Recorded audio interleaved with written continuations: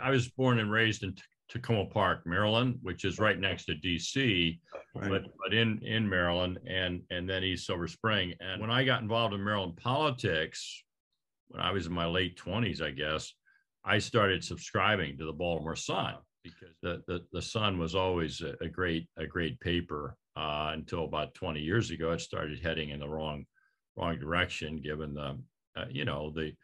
the secular trends and forces in that particular industry, local news. But basically, in a nutshell, for the last, I don't know, 8 or 9 years, my brother's family and my family have been investing philanthropic capital in sub-Saharan Africa and in India. But there we looked for kind of Series A investments where the risk reward was the upside was would be huge if the enterprise was successful, but they were underfunded.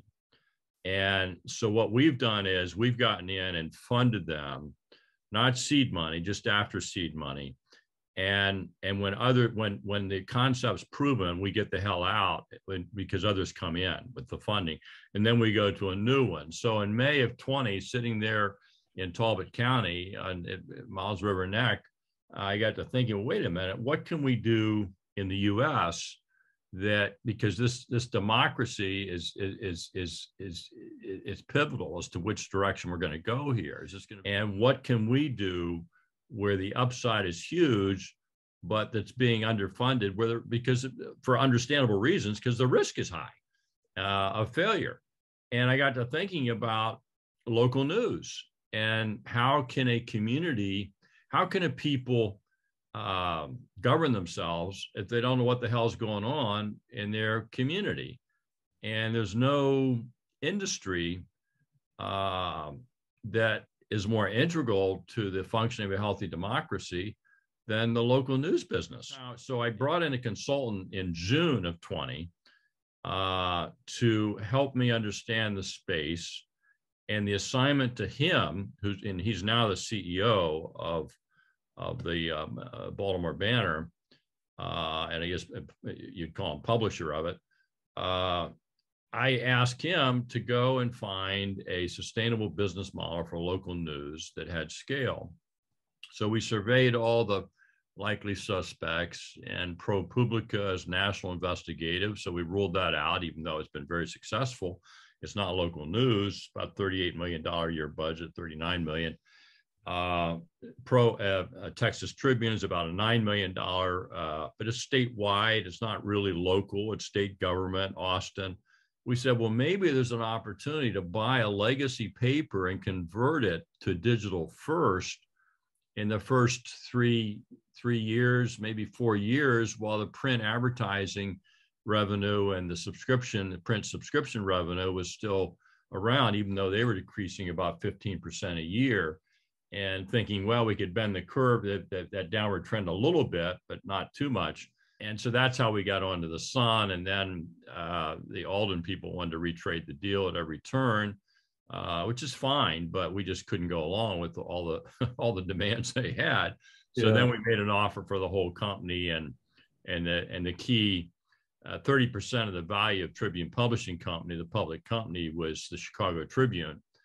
And I couldn't find a buyer for it. I had this Swiss guy for 2.5 weeks, said he wanted it, but then in the end he backed out. So that was that. So I said, well, wait a minute, this is a growing problem here in this country, and there's a lot of good people trying to address it, but I don't see anything at scale.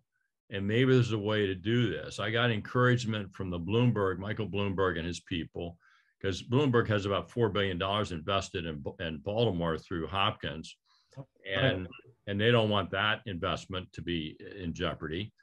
And so they've encouraged us, and they've been very helpful. So we think, we're going for this. We're going to try to make it successful.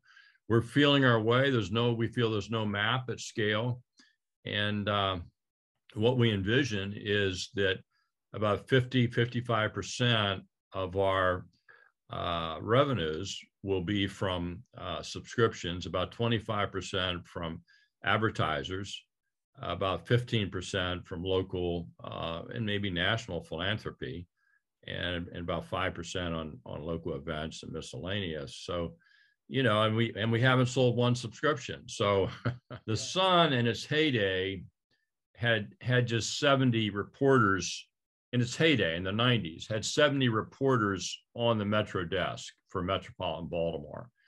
And so I think, and now the productivity of a reporter has, if they're technically, digitally savvy, has been enhanced since then. But we think that there may be a way to do this, and Dick Toffel of the ProPublica has said he thinks there is, to do it with like 70, 75 journalists, including photographers and so forth, for the metro. We're not going to spend money to AP or it's expensive as hell, and we're just going to focus on local news. People can get their national news just like you guys are.